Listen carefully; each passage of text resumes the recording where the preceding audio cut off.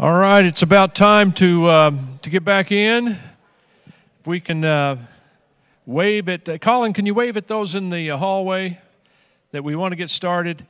We're trying to cover a lot of ground in a short amount of time as possible. And one of the things I do appreciate about our church, we have to stop doing church so we can do church. I mean, people like talking with one another. They like visiting together, and that's good. That's called being the church, and we want that. Somebody's yelling. All right, here they come.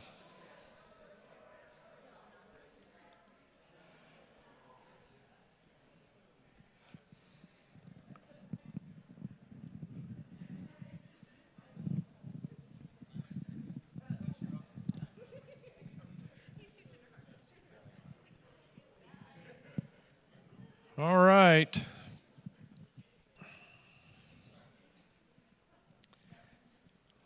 Want to also just want to appreciate Pastor Lloyd. Thank you for being with us this evening. I know most of us here at CCC, we love spending our Thanksgivings with New Perfect Peace, which is now Calvary Bible Church. You guys are merged, and that's going together. And now Pastor Lloyd is the pastor there, not just a co-pastor there. So thank you, brother, being with us.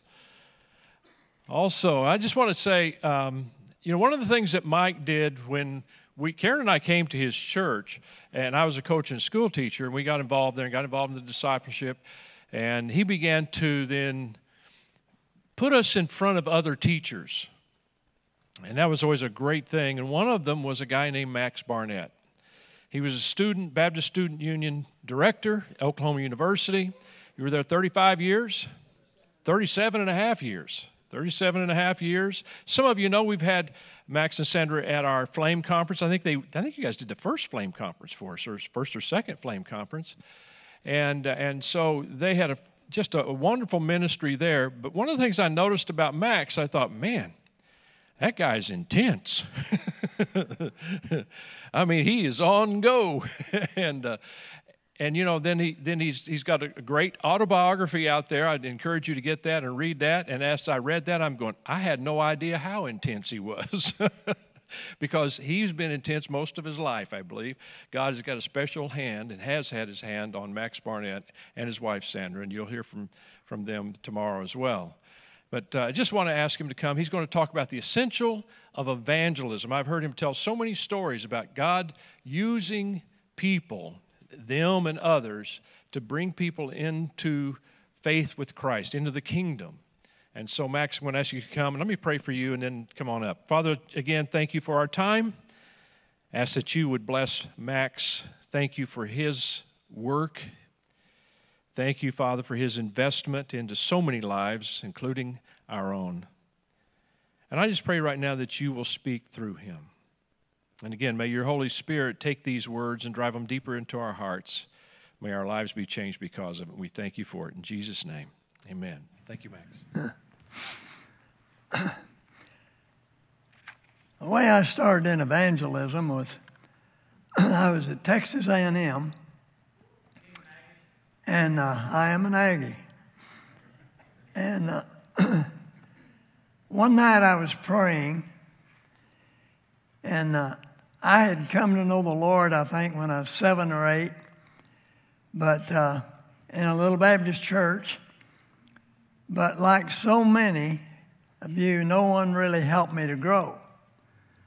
And we'd go to church some, and then we moved shortly thereafter. I remember when I made the decision, I was standing in church, and a buddy of mine was standing there, and I was really under conviction, knowing I needed to accept the Lord. And when the pastor gave the invitation, he said, I'm going. And I said, I'm going too. So we went down to the front, and Mom didn't want me to be baptized because she's afraid I just went down the aisle because my buddy did. But that wasn't true. I knew something had happened to me. And I remember that afternoon, we went driving out in the country, and I've since read this. Other people said it, but I remember very clearly that day thinking, I don't think the sky has ever been so blue or the grass has ever been so green. There's just a sense that something had happened. But then we moved from there. I wasn't baptized. And when I was about 14, I was studying in church, and I think, I'm not a Christian. So I go down the aisle and make another decision, and I think, I wish somebody had come into the youth group and said, how many of you are Christian? Because I wanted to raise my hand. I thought, I am a Christian. But then I didn't grow, and I got to Texas A&M, and one night a group of us was talking, and they say, hey, there's a boy down the hall that claims to be an agnostic, and said, why don't we go get him in on a discussion? Well, he came in that night and claimed he was either an agnostic or an atheist, I don't know which, but he turned me every way but loose that night, about what I believed and what I'd been taught. And I remember walking out on the drill field that night, and I said, Lord, I don't know if I became a Christian when I was 7 or when I was 14, but if I'm not a Christian, I want to be one tonight. And nothing seemed to happen. So the next day I prayed again, said, now, Lord, if I didn't mean it when I was 7 or was 14 or last night, I mean it today. And nothing seemed to happen. So the next day I said, now, God, remember, if I didn't mean it when I was 7 or 14 or yesterday or the day before, I mean it today. But I didn't have any assurance. And so there's a get-in Bible in my room, and I began to read it. And as I began to read that over a period of time, the doubts left. And when I grew up in high school on Saturday nights, you just went to the movies. So when I went to Texas A&M, I'd walk over to the movie. And I remember one Saturday night, I was walking over to go to the movies, and I stopped under a tree, and I thought, I hadn't spent a lot of time reading the Bible this week. It'd probably be good if instead of going to the movie, I just went back to my room and read the Bible. And I can remember standing under that tree and struggling with what to do. And I finally decided, I'm going to go back to my room and read the Bible. If you had walked into that room 2 hours after that decision, you would have found one happy Aggie. And I began to read the Bible. And I began to pray. And I started going to the Baptist Student Union. And I'd go to church, and one night I was praying, Lord, I want to be the man you want me to be. And so I began to pray. I'd planned to be a veterinarian. I said, Lord, when I get my veterinary hospital, I'm going to try to make enough money, and I'll personally send a missionary. And I thought God would really be excited about that. And so I kept telling God what I was going to do when I got out of school, and God spoke to me. It wasn't a voice, but as he often does, just a real impression in your mind. I want you to be a witness here now. And man, that scared me. And I couldn't get God to move off of that idea. And I thought, well, I need to be obedient. So I had a little New Testament that somebody had given me as a boy in Sunday school. And I brought that to college. I stuck it in my pocket. And I started down the hall. And I was going to witness to somebody, and I was scared to death. And I walked by, and we didn't have air conditioning then, and I saw this boy sitting there studying, and his door was open. I thought, I need to witness to him. But I was scared. So I walked on down there in the hall, and I read the bulletin board. And then I prayed, and I walked by, and I looked at him again, and then I went down there in the hall, and I got a drink. And then I read the bulletin board, and I got another drink. And I don't know how many times I walked up and down before I finally knocked on the door and said, hey, I'm an Aggie like you are, but I want to tell you what Jesus means to me. So that was the beginning for me. I didn't know much about it. And one night, a fellow next door came in, and he said, he went to the Baptist Student Union with me. He said, I've never led anybody to the Lord. I said, you haven't? Just like I was an old pro at it or something. I said, do you want to? And he said, yeah. And I said, I do too. So why don't we go witness every night till somebody becomes a Christian? And let's start tonight. And he said, well, I got a paper due tomorrow. And I said, well, I got a test, but it won't take long. I mean, the dorms are full of guys.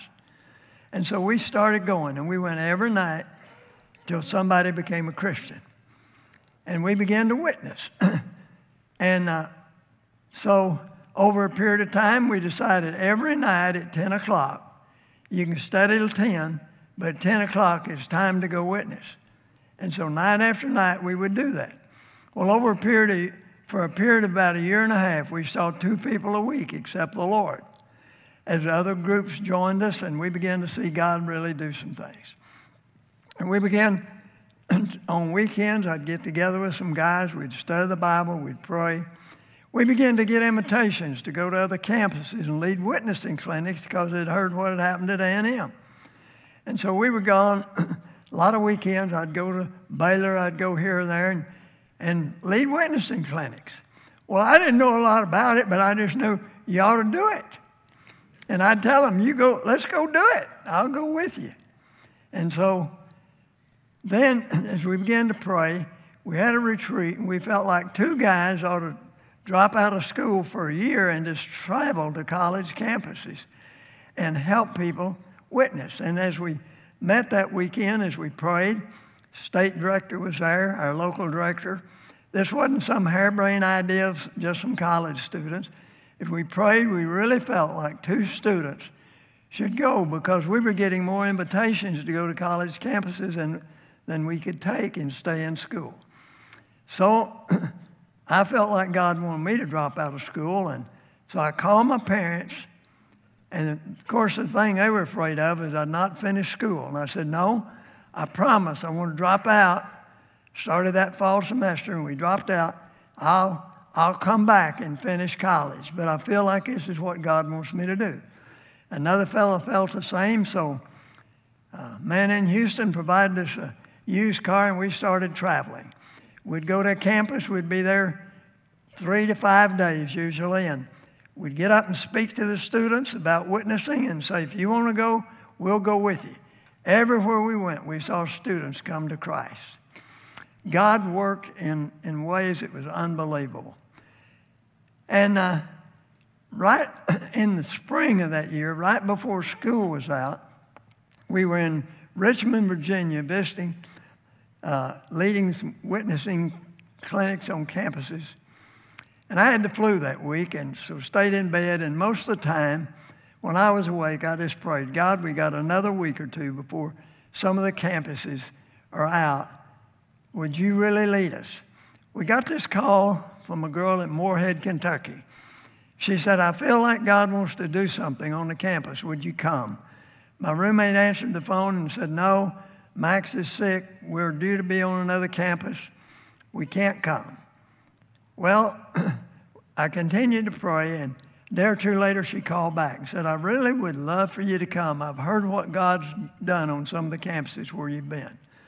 So I said to Skip, the guy that was with me, I said, why don't we split up, and I'll go to Moorhead, and you go to the other campus for a follow-up visit where we were going back. And so I got to Moorhead on a Friday night, and so I met with a group, or on a Saturday, I met with a group of students, and most of them had been Christians for a very short time. And there were just 5 or 6 of them in this little BSU. So we talked about witnessing, and the next day being Sunday, we didn't have anything so they could go to church. We met back on Monday night. They'd invited some of their friends and started inviting people, and we had about 15 people there. And so I could see they were scared to death to witness. I said, I tell you what, guys, why don't you do this? Go over to the men's dorm. This was a state campus. There were 2 men's dorms, 2 women's dorms. I said, you go to this one dorm and go around and knock on all the doors, invite the guys to come down the lobby, and I'll come in, give a testimony, and share the gospel, and you can see the ones interested and then follow them to the rooms and witness to them. And I thought that'd help break the ice. So we led our little witnessing clinic, and I went over at 10 o'clock that night. I could not believe what I saw. I walked in, that place was full of people. And I said to one of the guys, how'd you get all these guys here? He said, we went around the dorm, we knocked on every door and said, come down to the lobby, we're having a dorm meeting. I said, did you tell them the nature of the meeting? They said, no. We just told them to come down. There's a dorm meeting. Now, this was Monday night. Finals were to start on Wednesday. They thought the dorm master had called a meeting, and it's important that you be there because if you don't check out right, you don't get your grades. And so they thought the dorm master had a real important message for them, and they had to come. Well, I don't think God likes to use deceptive methods. So I said, well, guys, if you're deceived in the reason you're here, you can leave right now. It won't hurt my feelings. But if you stay here for the next 20 minutes, I'm going to tell you something. I'm going to tell you how I became a Christian. I'm going to tell you how you can become a Christian. Because, guys, before you leave, I want you to know this. If you don't become a Christian, you're going to mess up your life. And someday you're going to marry a girl and mess up her life. And you're going to have kids and mess up their lives. So if you want to leave, you can. But that's what we're going to talk about for the next 20 minutes. And they just sat there. I mean, nobody left. Not one single person. And so for the next 20 minutes, as clearly as I could, I preached to them about the gospel and shared it. And I said, now, if you're not interested in becoming a Christian, would you please leave so I can talk to those that are? And they just sat there. Nobody left. I said, now, if you're not interested in becoming a Christian, would you please leave? And nobody left. I said, well, let me go through this one more time to make sure you understand. So I again shared the message, and they wouldn't leave. And I finally said, well, guys, I turned to Romans 10:13. It says, whosoever shall come to know the Lord will be saved. Okay? Whoever will believe will be saved. Okay? And so I just laid the Bible down on the floor, and I said, now, whoever will call upon the name of the Lord will be saved. That whosoever means you. So come, if you want to be saved, come put your finger on that whosoever, because that means you. And they started coming. And pretty soon, you couldn't even get close to the Bible. I'd never seen anything like that. And God did an amazing work. So we were there till probably 1 or 2 o'clock in the morning, just talking to guys, talking to individuals. The next day, I was supposed to have my little witnessing clinic on Tuesday night. And I'd said to one of the girls in the BSU that day, ask the dorm mom if I can come speak in the girls' dorm. And she said, you don't know our dorm mother. There's no way she'll let you speak. I said, well, let me tell you, God is at work. You ask her. And I told the BSU director, I'm going up on a hill and spend the morning with the Lord. I've never seen God work like this, and I want to be ready for what he's doing. I never felt more unworthy in my life up on that mountain that day, just praying that God would do something. So that night, when I had my witnessing clinic, they were bringing in chairs. Pastors had heard what was happening in the community. There were people all over the place for the little witnessing clinic. And I said to one of the girls, now, and she had asked a dorm mother if I could come speak. She said, we'd be glad to have him come speak. So I went over to the girls' dorm, and we were to meet at 9 o'clock. They'd invited the girls from one dorm to come over to the other one. Now, here's Tuesday night, finals starting the next morning. I walk in there at 9 o'clock. There are girls everywhere. They're sitting on the couch, on the floor. I began to speak. One girl just started crying. And then another girl, and another girl. I spoke very slowly, deliberately. I didn't want it to be some emotional meeting. And I finally said, if you're interested in talking further about becoming a Christian, I want you to leave the dorm. They had to go down the stairs underneath. The director's was a girl of the BSU in her room. Her office was in the basement of the girls' dorm. There were girls out in the hall. They came in there. There's a couch. I had 3 to sit down on the couch. I deal with them.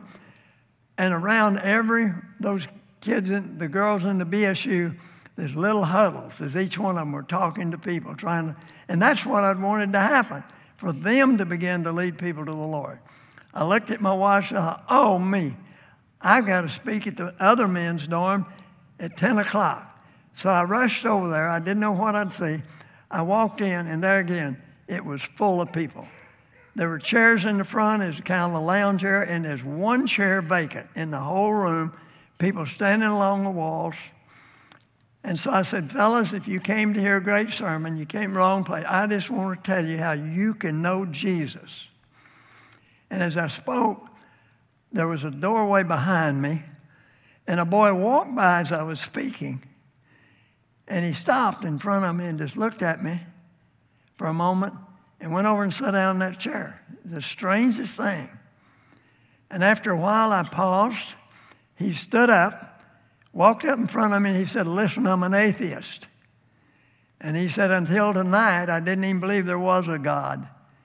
And he said, I got here kind of late, and just what do you have to do to be saved? I said, you can be saved anywhere, anytime you're willing to turn your life over and ask Jesus Christ to become your Savior. And he said, I'd do anything. So we knelt, and he began to pray. Asked Christ to come into his life.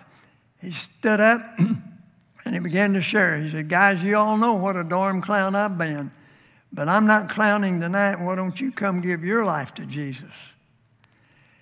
And I noticed one of the guys down on his knees. He happened to be the golf or tennis coach, and made my way to him. I just left the service in that boy's hand. He was doing a great job with it.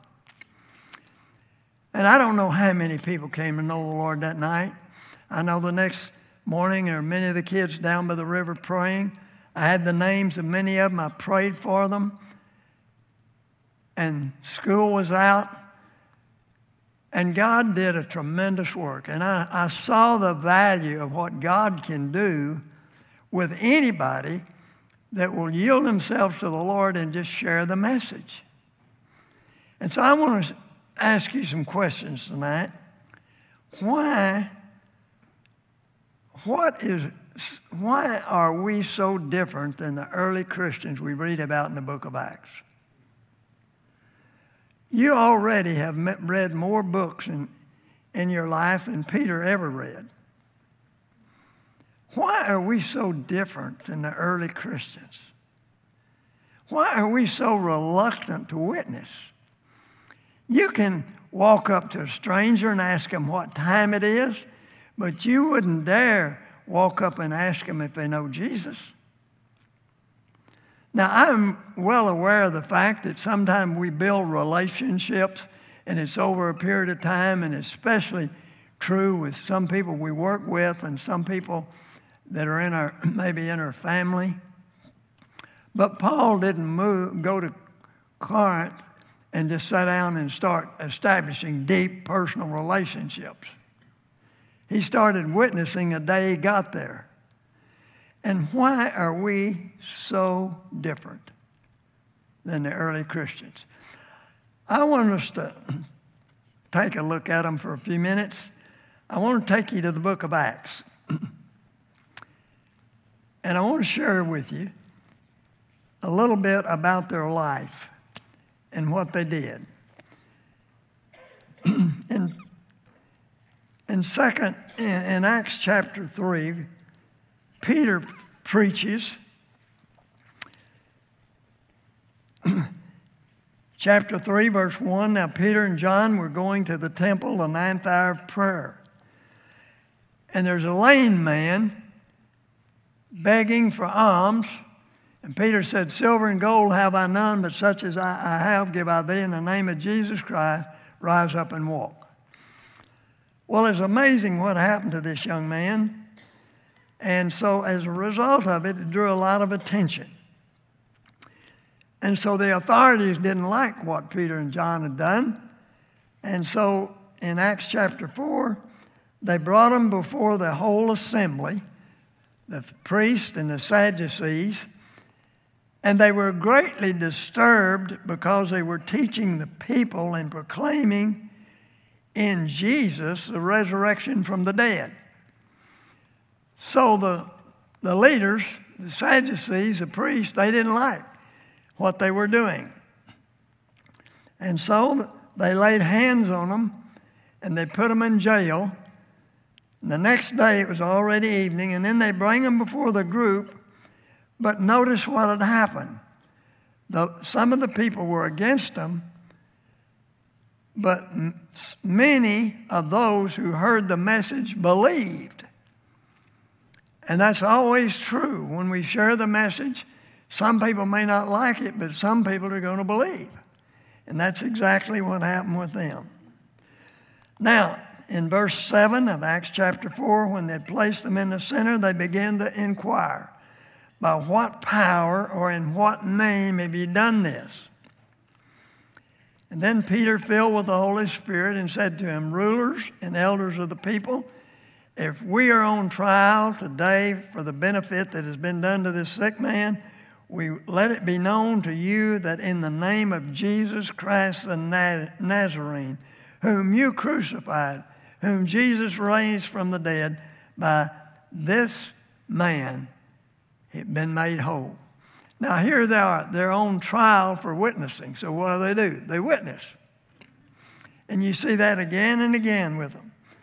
And they say in Acts 4:12, neither is there salvation in any other. There's no other name under heaven given among men whereby we must be saved. Now, people, I don't know if you've ever given much thought, but as I read this, and we're going to look at other verses, I see that these people, they did not just have some beliefs.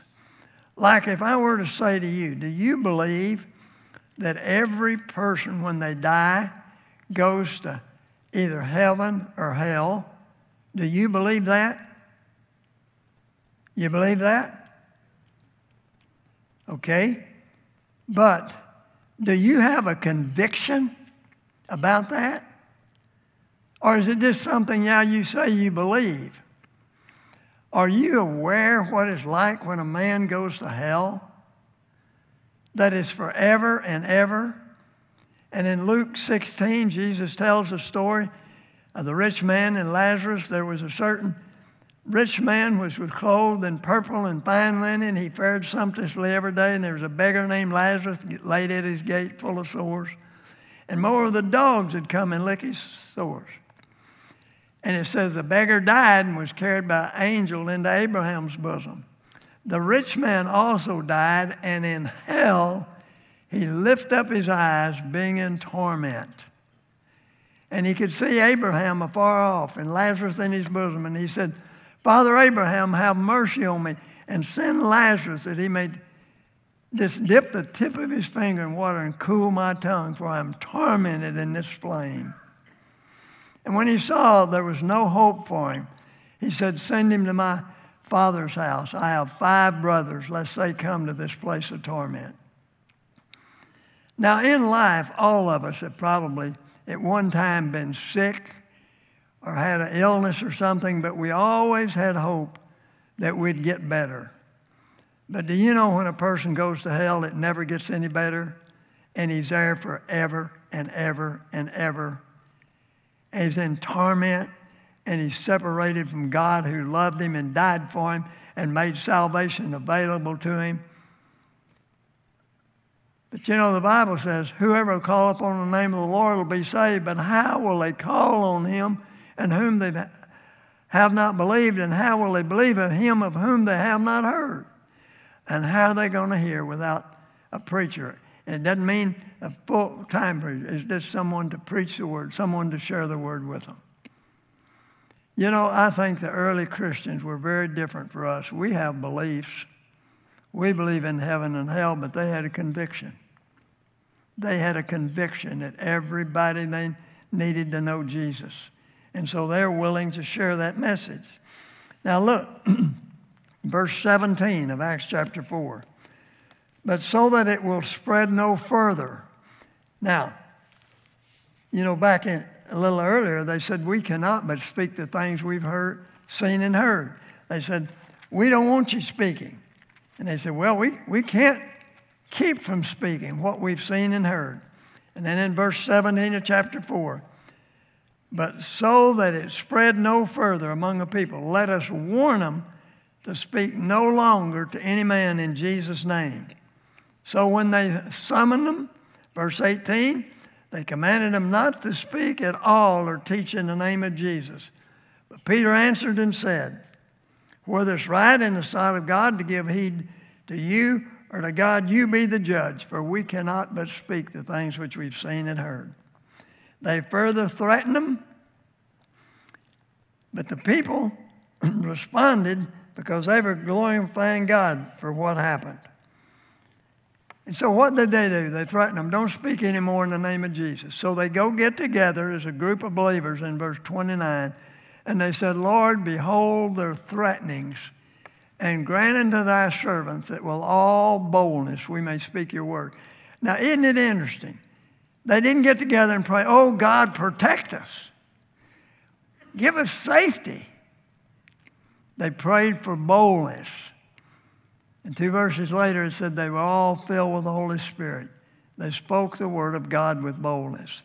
And you see this again and again, how they'd catch them, threaten them, turn them loose, and here they'd go.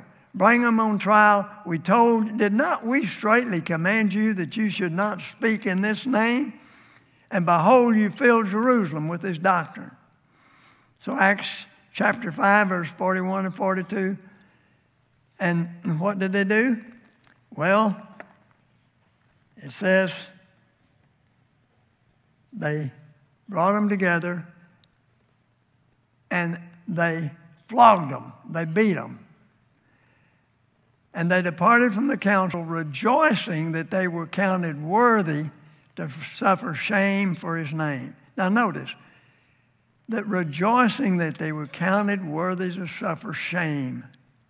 You know, it's amazing in this country. You know what every person, every student, every child needs to know more than anything else? They need to know about Jesus. They need to know Jesus. But the educational system says don't say anything about Jesus. The government in this country don't say anything about Jesus. So what do? We don't say anything about Jesus. And you know, I notice some of you out there, maybe you're retired or you're a little older. You know what the danger is? The older you get, you begin to coast. You know? Well, let's let the younger people do it. I've heard this in the church. We serve the Lord. Now let's let them take the leadership. Well, I don't mind them taking some leadership, but that doesn't mean you need to be coasting. And there are people all about you. Every person you ever will meet, they're going to spend eternity in heaven or hell. And some of them would give anything in the world if you had talked to them. But no, we're afraid. 2 Timothy 1:7 says, the Lord's not given us a spirit of fear. See, you could go over to a neighbor, and if you need to borrow some sugar because you're making, you could do that. But have you ever gone over and just asked your neighbor about their relationship with Christ? You know, I hope you decide that during my lifetime, I'm going to give my life to witnessing. That's the first step for disciple making. You've got to start there. And I don't think I've ever known anyone that really got into disciple making, but what first they began to become a real witness. And so that's where you start. You start with evangelism. Now, we can talk about some methods, but to put methods or put tools in people's hands or hearts are not ready to use really doesn't help. How many people, how many of you have been through some kind of training in evangelism, but who have you witnessed to this week? And there are people all about us that need to know Jesus. Now, let me just suggest you do something. Learn to smile and ask questions. And you know, you go I have a buddy. He says, you know, we were in Texas A&M together, and one of the guys I helped him, and he really got a vision for disciple making. And he said, I try to give out 1,000 tracts a year. That's on an average of 3 a day. And he said, I've found ways to witness. He said, I go to Walmart, and my wife wants me to go pick up a certain thing, so I may could find it by myself, but I don't. He said, I'll find one of the people that works at Walmart, and I say, now where's so-and-so? And a lot of times they say, well, it's over here. Or, now where? Well, let me just walk you over there.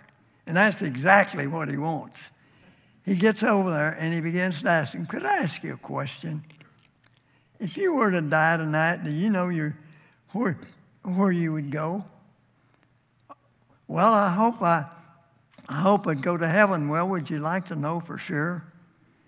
And that's his way of sharing the gospel. And I talked to him earlier in the week, and he's leading people to the Lord all the time. He's also a disciple maker. He's following up with them. He's got a number of people that he's meeting with.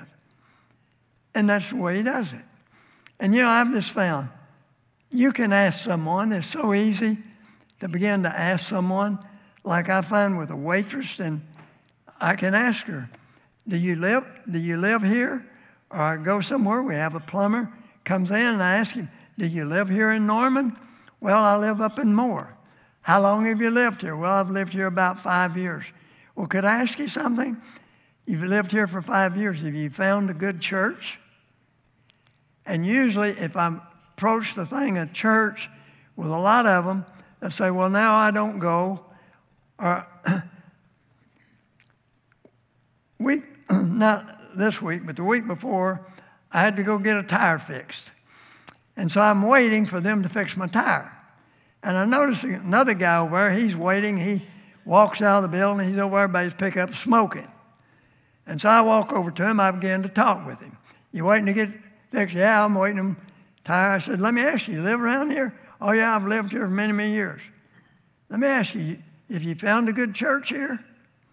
And he said, well, I used to go, but he said, I don't go now. And he said, since I don't walk the walk, I don't do the talk. And he just sounded like he was very proud of that. And so I began to talk with him. Yeah, I used to go. I went to church, claimed he knew the Lord, but he said, this hadn't gone lately. And he said, I raised my kids in church, and none of them go now. And so I had a little conversation with that guy about what he could do now to get back with the Lord if he really knew him. And I find that it's easy to talk with people, but just asking them a question. And you can find ways to begin conversations with people. People that you know at work. Maybe here's somebody you work with and said, Jim, we've worked together now for about 3 years. I really appreciate you. And could I just ask you a question? And you ask him, do you have a relationship with Jesus Christ? I've told people for years, you can witness any day of the week that you're willing to buy a man his lunch. You can say, could I just take you to lunch? I want to talk with you. Well, he maybe think you're going to sell him Amway or something. No, but there's something important. Let's don't talk about it till we get there, because it's something I want to talk with you about. And you begin to ask him about a relationship with the Lord. I just see the number of people right here tonight. If each one of us, and God is amazing. He's made us different forms, different abilities, different jobs, and put us in different neighborhoods. And every one of us have contact with people. And if we would use those contacts literally as a result of the people in this room, hundreds of people could hear of the Lord, even in 1 week's time, if you just took advantage of every opportunity you have. You go into a restaurant. Many times we said, waiters will come. Well, we're going to pray for our meals. Anything we can pray for you. And sometimes we can find out where they stand, or we can share a tract with them, or we can witness to them.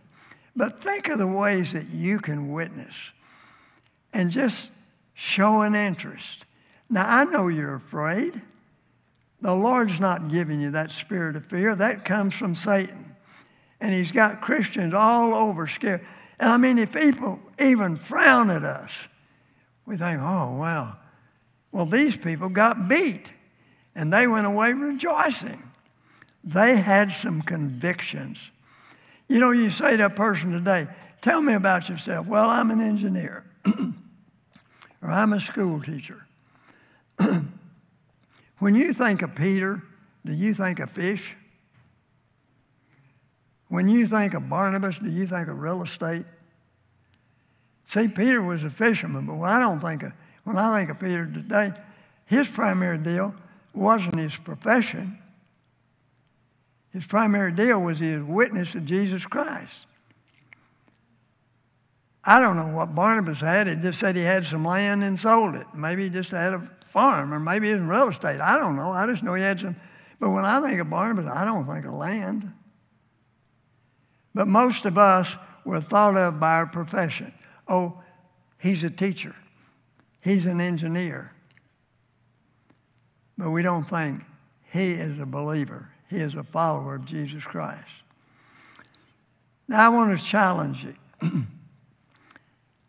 You can be a witness. You might say, well, I don't have the gift of gab. You don't have to have the gift of gab. Well, I'm very timid. I know a man that he was so timid. He would not even come to Sunday school because he's so embarrassed. But his wife came. And she was in a Sunday school class with a man by the name of Gene Moore. And Gene was a businessman. He owned a couple of lumber yards. He built houses. And so he asked this lady, she said, I wish my husband would come to church, but he's so shy. So Gene goes to visit him and said, would you come to my Sunday school class and just keep records of who's there?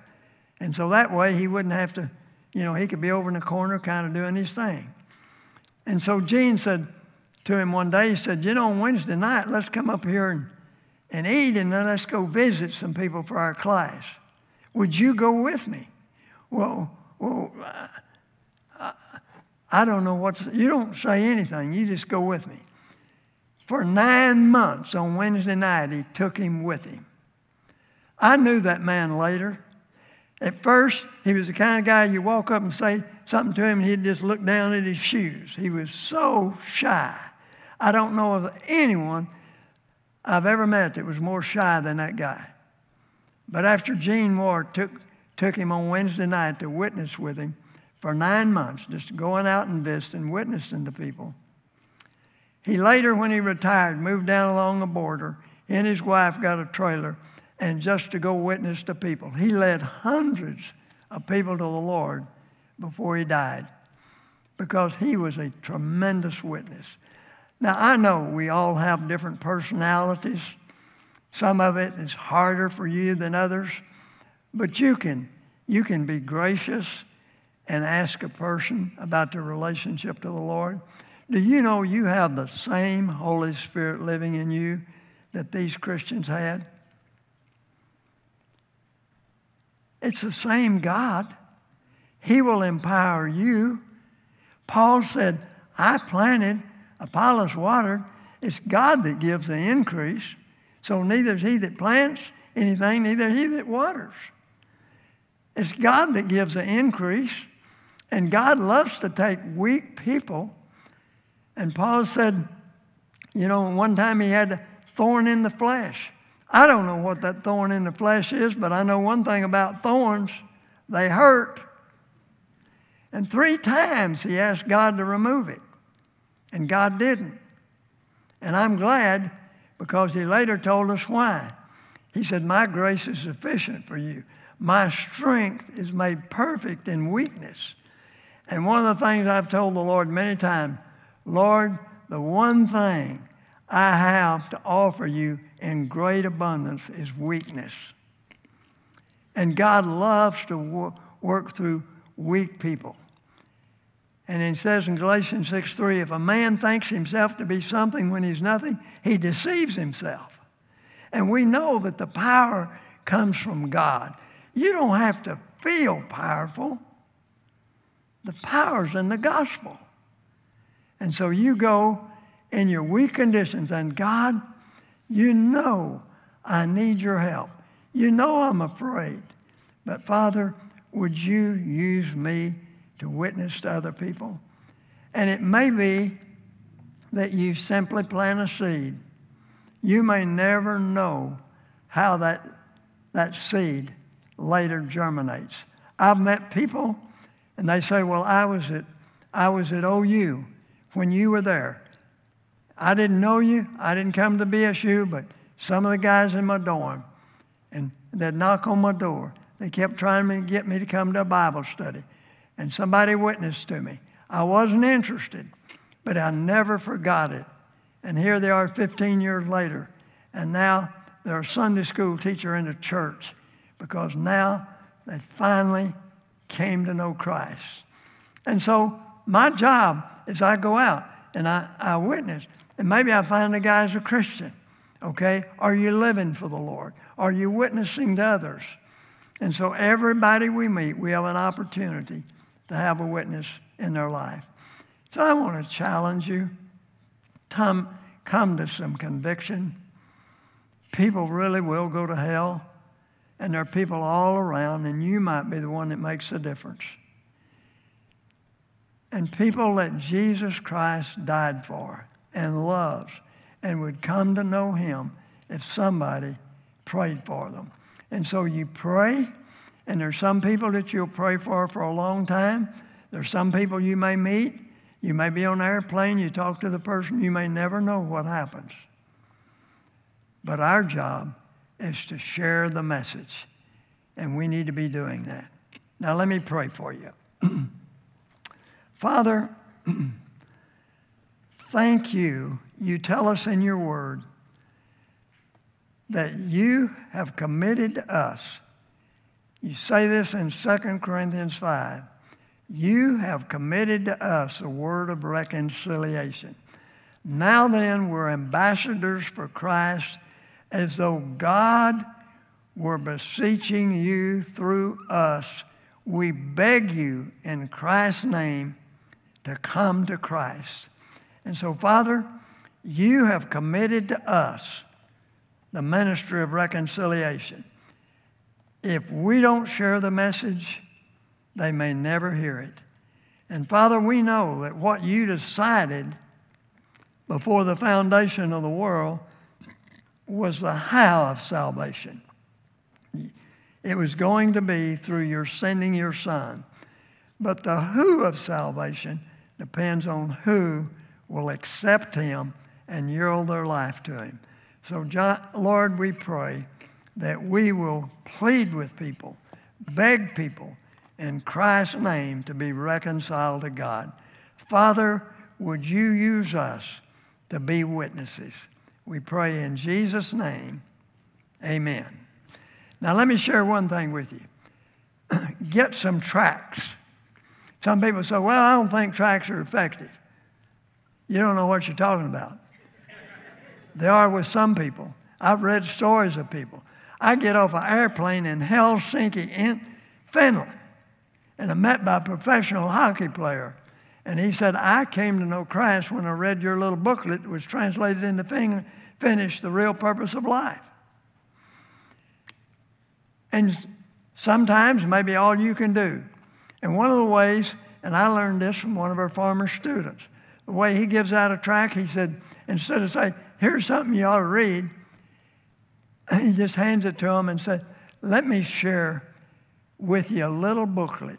And it was a message in this booklet to change my life. Now, the booklet didn't change your life, but the message in it was that you heard about Jesus, right? And so he does it that way. Let me just share with you. I pulled through to get something at a window, you know. Let's go get a sandwich. So we pull, you know, drive through, get it. I can hand that to him. Let me share a little booklet with you. I hope you'll read. The message in this little booklet changed my life.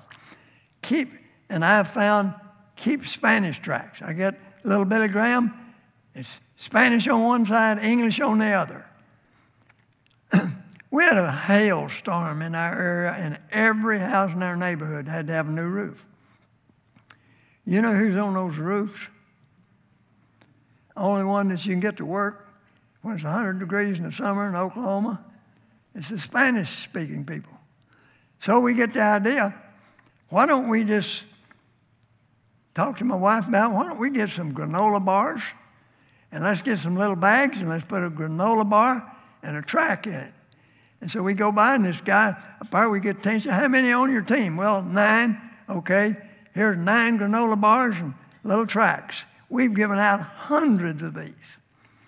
I don't know what happens, but we pray God will use it. And a lot of times a track, a guy may take it home, lay it on his desk, and then later come. After I wrote this little track, back when I was 30 years old, a lady at the Baptist building said, you ever want to be encouraged, come up here someday and spend a half a day reading letters from people who've accepted the Lord as a result of reading this tract. One guy finds it in the bus station, becomes a Christian, goes home, leads his wife to the Lord, said our whole lives have been changed. He just read a tract. Do any and every way you can to get the gospel out. Invite people to church, do whatever you can, but you witness to them out in the world where you live. And if you'll do that, God will use you in an amazing way. Okay? I'm through for now.